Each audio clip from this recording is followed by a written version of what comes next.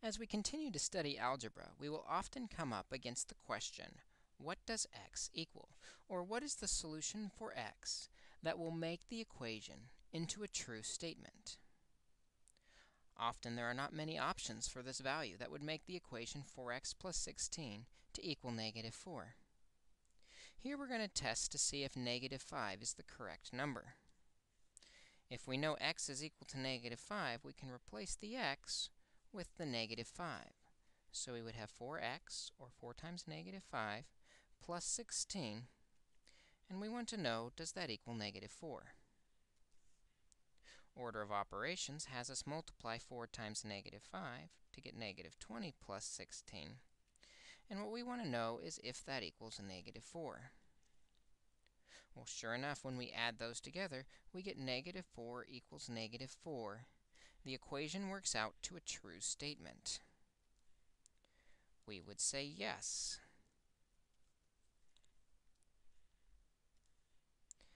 Yes, negative 5 is the solution to this equation. If we replace the variable with negative 5, we get a true statement. Well, does that always work? Let's try x equals 3 and see if that works.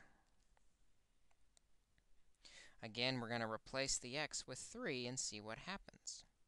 4x, or 4 times 3 plus 16, we want to know, does that equal negative 4? Well, again, we'll follow the order of operations. 4 times 3 is 12, plus 16, and we want to know if that equals negative 4.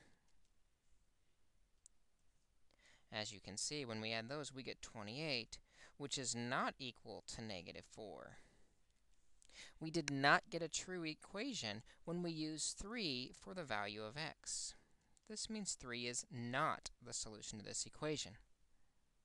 On problems like this, it turns out that there is only one number, whether it's a whole number, a fraction, or a decimal, that can be plugged in for x.